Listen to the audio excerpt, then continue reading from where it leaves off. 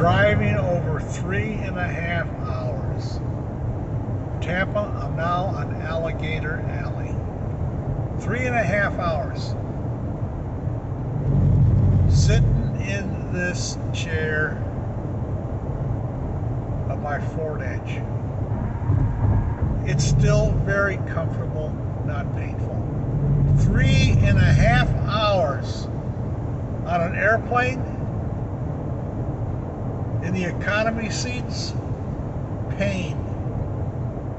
Gripping pain. You beg for a drink to get relief from the pain.